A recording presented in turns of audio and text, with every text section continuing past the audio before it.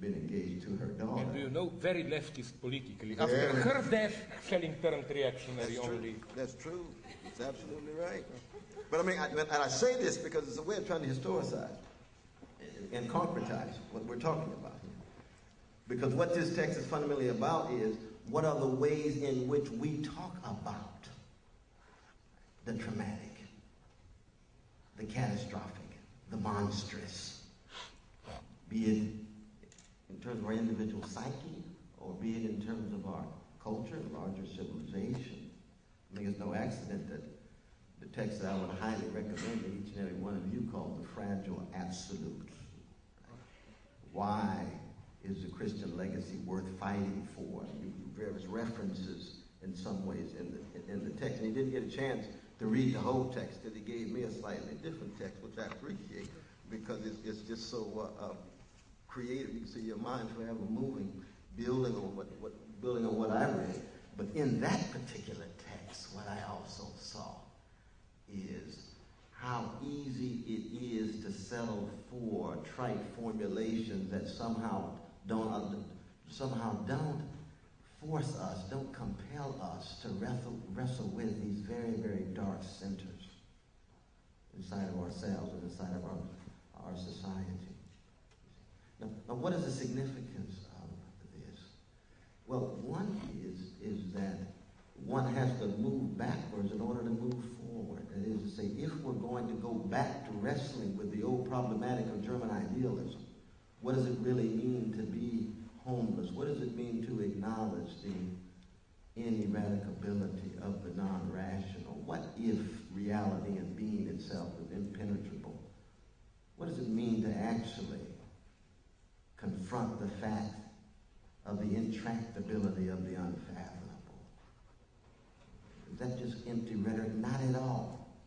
It means, in fact, that somehow we've got to either learn how to confront and cope with the traumatic, or we will forever remain on the surfaces, and the move toward the 19th century, toward Schelling, toward German idealism, toward wrestling with forms of alienation and the traumatic and the catastrophic go hand in hand with a return to Marx. Not in any simplistic way. You can see the reading itself is sophisticated. But all the postmodernist talks that downplay class, that downplay empire, are similar modes of evasion, because we don't want to deal with the traumatic core at the very center of our own lives and civilization. Now, we in America have a very different religious profile, as you know. 96% of fellow citizens in this country, my fellow citizens in this country, believe in God. 80% believe Jesus Christ is the Son of God. 51% talk on intimate terms with God at least 4 times a week. Now you say, well, does it cut deep? Is it just objectified? Are the fundamentalists in some way simply on the surface and not enacting any kind of authentic conviction?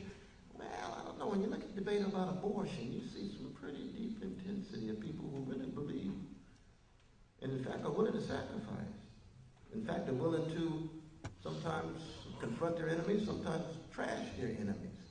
Very intense. And there's a sense in which part of the liberal project is just to lower the temperature so that they don't kill each other. They're not at each other's throat, in a certain sense. But at the same time, you see that the religiosity that you're talking about, so much of it market-driven, as it were, so much of it obsessed with upward mobility, so much of it not really confronting the deeper traumatic core at the very beginning of this nation and given its enactment thereafter, does, I think, provide some ground for what you're saying. I think my question to you in part would be, what would be an example, a constructive, positive example of the kind of belief that you would want to promote? I know that usually it's a certain kind of psychoanalytic practice, and certainly usually it's a certain kind of anti-capitalist practice, or even sophisticated Marxist praxis. But I would want to hear a bit more about how that is enacted, where you see it at work in our society, in Slovenia, in Europe, or what have you. So that would be one question. The second question I want to raise would be the question about that line on the cross, though, my God, Yeah, why hast thou forsaken me? Now you know that's Mark 15:34, and it echoes the first verse of Psalm 22. That Judaism already has within it a very, very rich tradition of the dormant God, the sleeping God, the absent God, the God that seems to be far removed. In fact, when you look further along in that verse, it says, my God, why hast thou forsaken me? Why is thou so far from my call for help, my cry for help? Why does one not hear my word soaring? Now you see, that kind of talk, one does find in Pascal, the Deus Absconditus. That's very different than atheistic talk. You see, that's not Psalms 14th chapter. The fool says in his heart, there is no God. That's a very, very different level of discourse. And so the question becomes whether Chesterton is misleading you in saying this is an atheistic moment as opposed to very much like the 32nd chapter of Genesis, like Jacob wrestling in the darkness, not knowing what way to go, enacting a level of angst which is genuine but yet not in any way atheistic. And if that's true, then maybe the atheistic moment is more what Nietzsche thought, which is Saturday after Good Friday. The death itself, not the words on the cross, but the death itself of that God on the cross. And not knowing that Easter Sunday's coming. You know, the terrain of Samuel Beckett, the waiting for Godot and so forth. Now, if that's true, then we might then have to revise what you said about this distinctive feature of the Christian faith somehow being a religion in which the atheistic moment is uttered by the God and God's self. And it might actually be very close to your own hero, my hero in some ways too, Shelley. You're talking about when you actually look at the life of God, what was it about the emergence of God, the emergence of man in the life of God that seems to be grounded on a certain kind of derangement and catastrophe in which things are out of joint, almost echoes of Hamlet here, and haven't been harmonic since.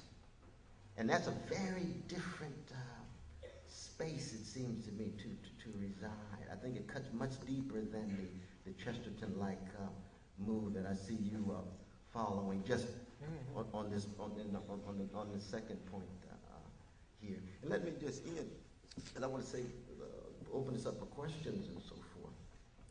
But see, when I read you and listen to you and say how fascinating it is to see someone philosophically old-fashioned and politically revolutionary and culturally so playful and personally so charismatic and having significant impact here and around the world. I mean, that's a very rare kind of moment.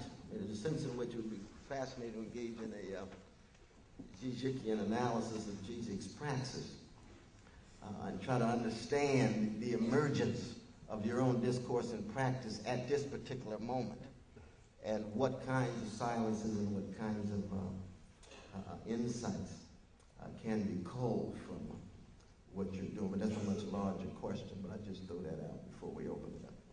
Okay, I will try. Yes, jump right in. Now, do we applaud to you also? I think you deserve it.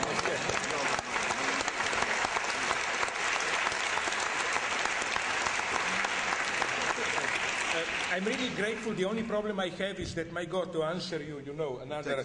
I will just try to mark some. First, I deeply agree with what you said about this moment of madness, monstrous. And here, it's a much more detailed polemics.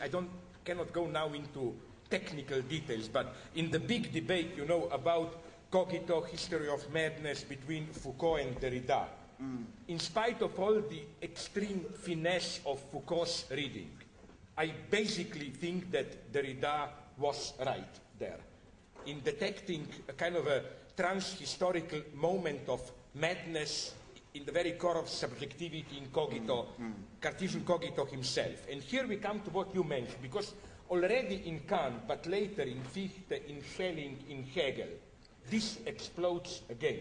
I think the best sign, index of the shift from Enlightenment to German idealism is the change, fundamental change in the metaphor for the subject. For in Enlightenment, the subject is the light, of reason, whatever. And when you are haunted by darkness, darkness tries to invade into you from the outside. But with German idealism, with Schelling and Hegel explicitly, they both refer to that mystical language, night of the world. Night, darkness is the term for the very excessive, crazy core of subjectivity. And here, not only Schelling, but Hegel should be reread, the lesser-known Hegel. For example, if you look at Hegel's Encyclopedia, third part, Philosophy of Spirit, things that almost nobody reads, like